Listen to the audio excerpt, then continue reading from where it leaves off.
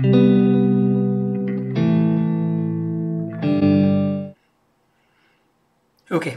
today let's talk about keycults. So, some of you may know of it, some of you may not. But keycults are, well, it's a brand, right? That brand, let's just say that to buy a keycult keyboard, it's hard.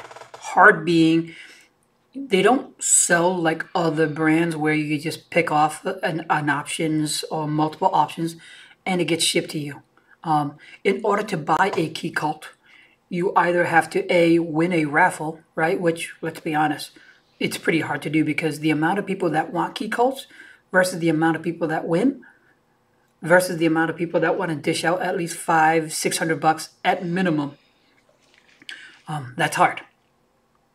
The alternative to getting a keycult is to commission one, right? So to commission a keycult, the cost is between $2,000 to $3,000.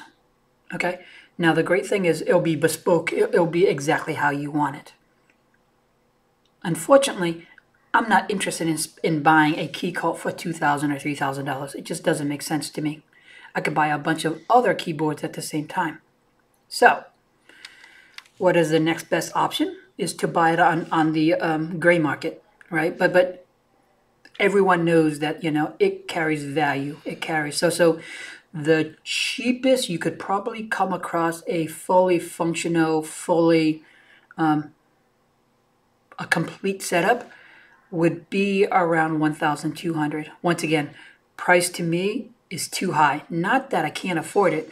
I just don't think it makes sense. So what have I done?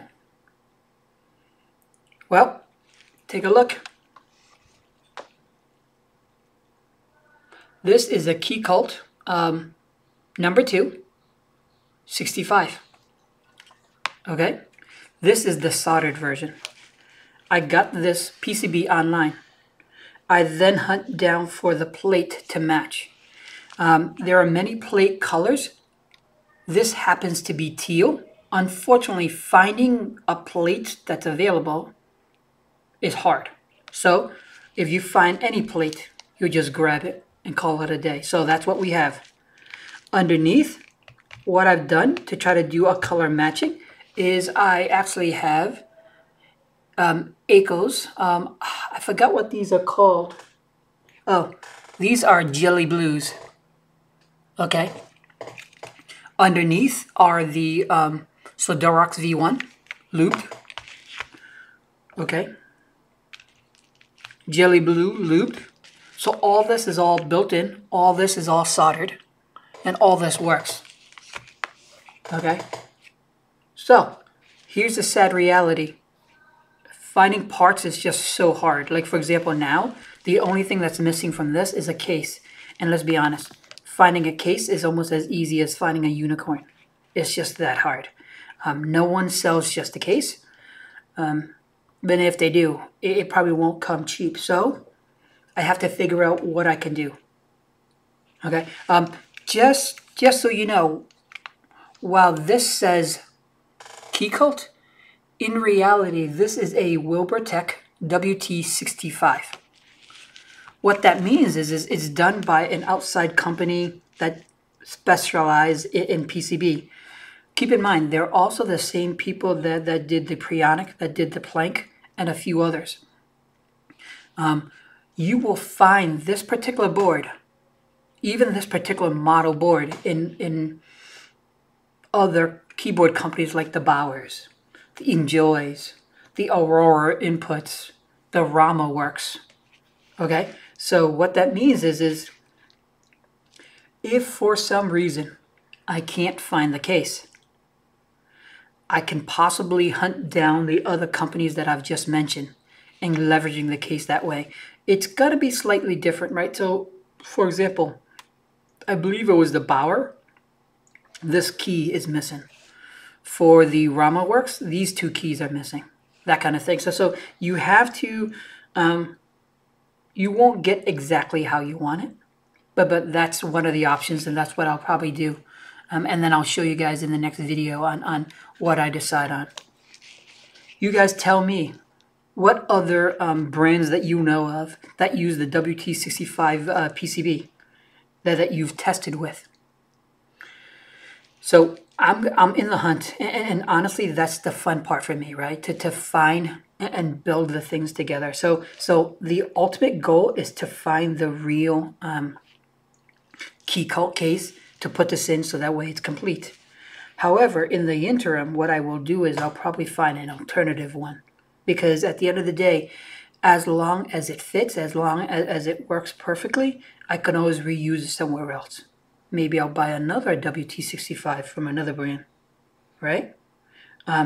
So that's one option that I can do with the case. The second option I can do with the case is to hunt down a case normally people wouldn't think of, modify it so this will fit perfectly in, and showcase that off. So that's the question for you guys. Should I hunt down for a real keycult case? Leverage one of the existing Bauer, Ramaworks, Aurora case? Or go off the reservation and actually hack my way through to fit this somewhere else? Let me know. I will make another video as soon as I decide where I want to go. It could be that I'll try all three, and in the end landed in a keycult case to finish it off. But I'll bring you all along, so that way you get to learn a little bit something. But ultimately, what you see here, instead of spending $500 or $600, I actually only spent $100 and something at the moment. All right. I'm not counting the keycaps, of course, because this is a mixed match of Dasher with black on whites and a very ugly spacebar. I ran out of spacebar, as you can see. But I'll find a nice MT3 setup to fit this in, to make it beautiful. Or I can go GMK. We will see. But at the moment, PCB, plate, both are keycults. The switches are the jelly blue akkos. And these are the drop keycaps, all just sitting on top. Next video is going to be interesting. I hope you like it. Just follow along. All right.